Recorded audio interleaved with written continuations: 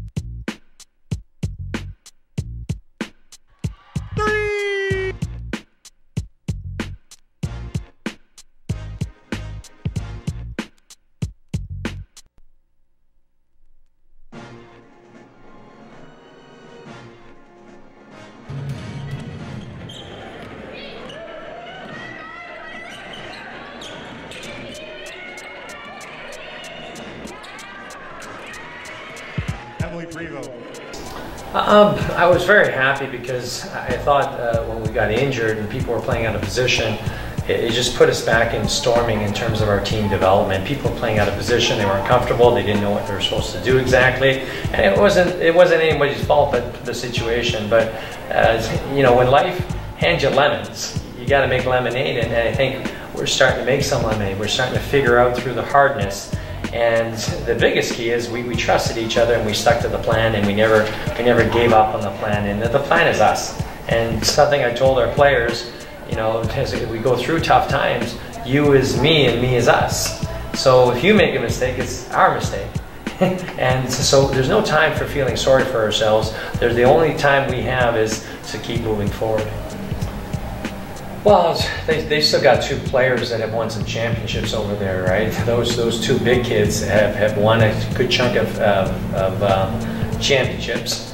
They were bigger and they were stronger than us, and we battled them. So, you know, despite that, we didn't cower to that opportunity, to the challenge. We rose up to it, and give credit where credit's due. They were just a little bit better today in terms of the post play. So, hey, they're special for a reason. Those two players are really, really good, and Longmire was really good as well. So, you know, that's where we have to do a better job defensively, and just a few more possessions. That's really what it took down to. A few more possessions, take care of the ball, a few more possessions, and we could be having a different conversation.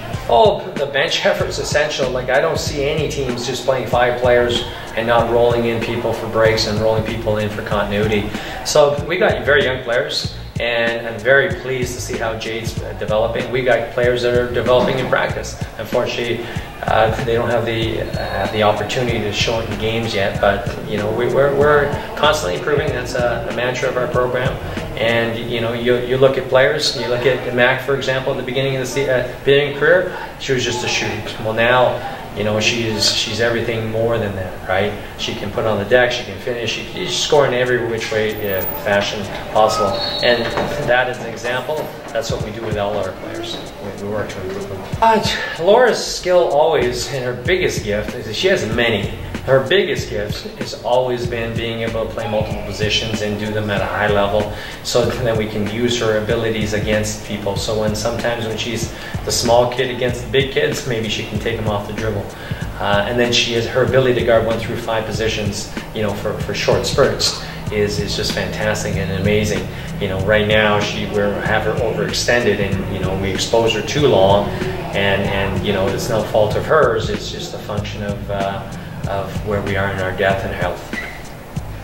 I just felt pressure. The people within who's playing, they just started trusting more. They just knew that 5 people had to touch the ball had to move. Player movement, ball movement was what we're about. What's always been what we're about.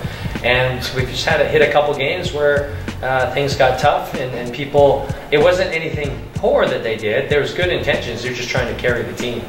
And what we realized moving forward is how the team carries. How we carry the team is we carry the team. You as me and me as us.